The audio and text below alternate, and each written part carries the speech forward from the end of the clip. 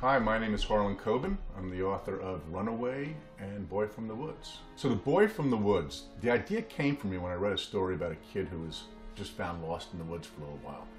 And I thought, what if we found a kid in the woods who is 6 years old and he remembers nothing else from before that? He swears he's lived in the woods his whole life, and there is some evidence of that.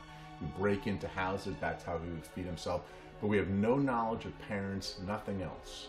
Now imagine we skip over 30 years later, and this boy, now a man, named Wild, still doesn't know anything, still doesn't know what happened to him, still doesn't know about his parents.